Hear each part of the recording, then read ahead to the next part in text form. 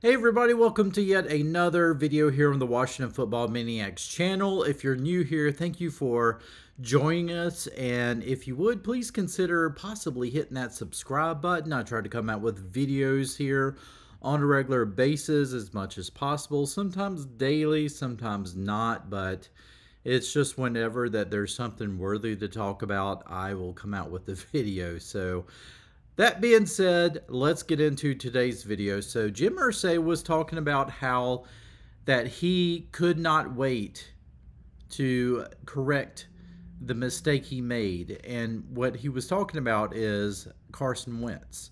He specifically said Carson Wentz was a mistake that he could not wait to correct. He felt that it was a mistake from the beginning to spend all of those first round picks on Carson Wentz to bring him into Indy to become their next franchise quarterback. Now, Carson Wentz didn't really do that poorly as a Colt last year. I mean, he put up really good numbers, but as Pat McAfee would probably tell you, when he was great, he was great. I mean, he was playing better than you could ever imagine. But when he was off on his game, he was probably one of the poorest quarterbacks that you would ever see. I mean, just making dumb mistakes. And, you know, we saw the, I guess you would call the lowlights of some of those mistakes they made. I mean, boneheaded mistakes. And it's kind of something that Carson Wentz does. And it's, quite frankly, it's something that Ryan Fitzpatrick was kind of known for as well. You know, it's Fitzpatrick, or it's Fitzmagic, or it's Fitztragic, I guess you would say. It's kind of the same thing with Carson Wentz. I mean, honestly, Carson is almost Fitz Jr. in a sense. You know, he is going to go out there and try his best to make a play, even as it looks like that he is going down to the ground. You know, live to see another day is not always the case for Carson Wentz. And so that's something that he is certainly going to have to work on in the upcoming season, in the upcoming several seasons to come. But yeah, Carson Wentz, definitely up and down. Now, who does that remind you of a past quarterback that Washington had, I would say about 10 years ago? Rex Grossman. You know, Rex was one of those good Rex, bad Rex quarterbacks. When he was on hot streak, he actually played really well. Now, for some of you youngins, I guess, maybe you may not have remembered Rex Grossman, but many of us do. And, you know, Rex, he played on a Super Bowl team with Chicago. You know, it's almost a similar story. You know, Rex played on a Super Bowl team, but even then, though, he was always kind of a hot and cold type of quarterback. You know, the Redskins picked him up. You know, again, hot and cold quarterback. Never really developed into a franchise guy, but he was a solid guy, though. I mean, he could win some games for you, but he wasn't going to be the one that was really going to win a Super Bowl for you. I mean, quite frankly, that Chicago team got to the Super Bowl by other means rather than just purely, you know, Rex Grossman. But just the simple fact that, you know, in the comparison, Carson Wentz can be a hot and cold quarterback. When he's hot, I mean, that dude, he can ball out. He can really ball out. And when he is cold, watch out, because he is going to make some plays that is really going to hurt your team. And that's what we've seen. And so I think that's something that I'm hoping that Carson Wentz is going to bring to the table, that he's going to say, okay, I know I have these downfalls about me, these things I need to work on. Let's see if we can work on these tendencies of protecting the ball more, not making these decisions that I know I should not be making at this point in my career, and really honing my skills, maturing myself as a quarterback, and learning to be a franchise quarterback. Because I think Carson Wentz has the tools. He's got the physical tools. You know, he's got the arm. We've seen it. He's got the strong arm. And that is one thing that we have sorely missed from last season. As much as we all love Taylor Heinicke does not have the strong arm. Carson Wentz does have the strong arm. So that is something that we're going to enjoy with Carson Wentz. He's going to be able to stretch the field with having Terry McLaurin, De'Ami Brown going down the field, and he's going to be able to get the ball down the field to those guys. It's going to be a lot of fun to watch. It should help the play calling with Scott Turner as well.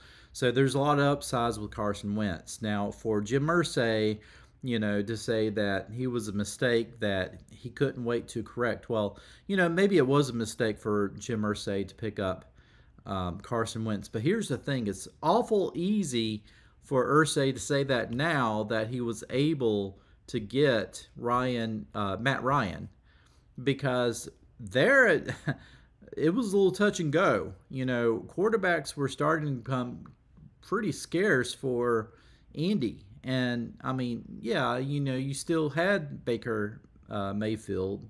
He's still out there.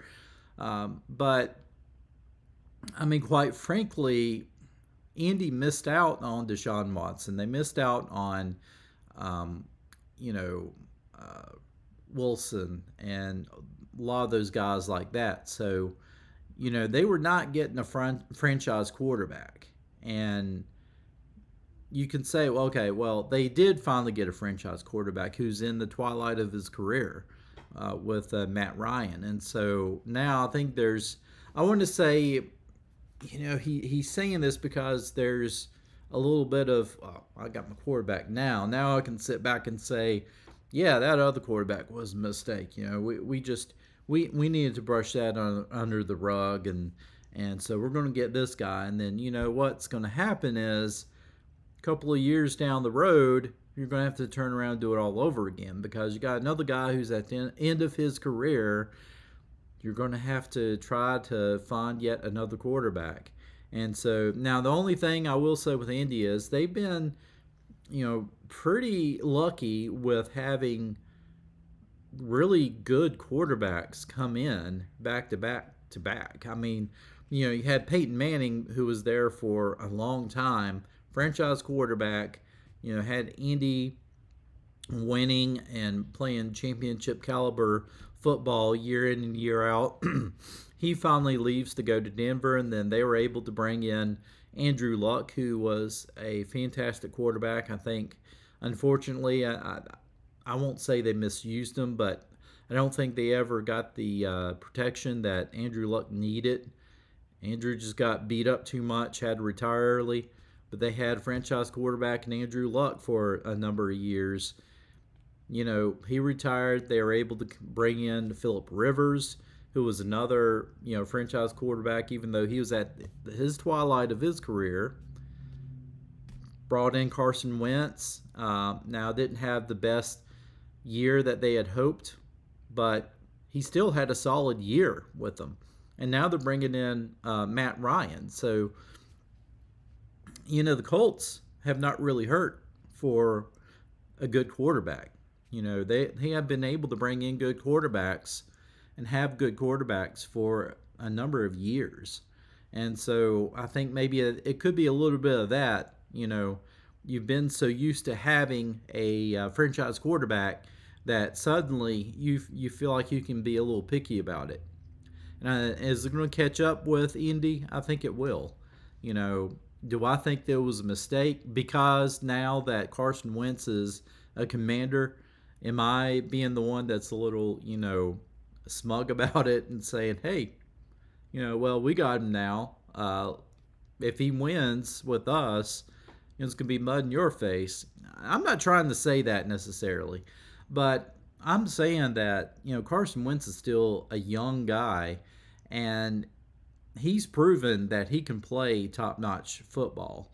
And, I think that it takes him being in the right system and, quite frankly, being on a team that wants him. And Ron Rivera has already came out and said, we want you here. And I think he's trying to establish that early. And so if Carson is able to mesh well with his teammates here in Washington, then, there's success there. I really truly believe Carson Wentz has all the chance to be very successful in Washington. And the pundits, the NFL pundits, they're seeing it too. A lot of them feel like that Carson can be very successful in Washington. Heck, a lot of them have already picked the Commanders to be the NFC East champions this year. Now, you know, they picked them to be the champions last year too, but we saw what happened. But I think this year, you know, they're favorites because they feel like Carson is in the right place. They feel like he's a very good fit for Washington, and I think he is a good fit. I think, honestly, when you look back on it, while Russell Wilson would have been a fantastic quarterback and was one that I really, truly wanted on this team, you know, Carson Wentz was a great pickup, and I'm kind of glad in retrospect we pounced and we got Wentz when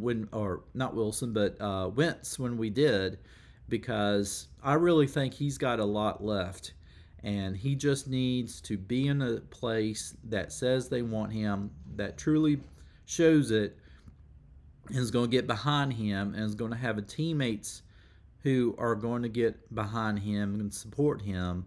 And I think there's nothing but up for Carson Wentz for the Washington Commanders. What do you guys think? Do you agree with Jim Irsay? Let me know in the comment section below. As always, again, if you're enjoying this channel, you're enjoying the content on here, please consider subscribing to this channel. I can certainly use your help and just your support with the channel. I really appreciate all you can do. Please, if you consider as well, in the description, I have a link to my Patreon page. Please consider supporting this channel further by supporting me on Patreon. I do plan on possibly doing the memberships on this at some point, and possibly some other ways that you can support this channel as well. So anyway, that being said, folks, I hope you enjoyed this. We're going to go into the next video starting right now.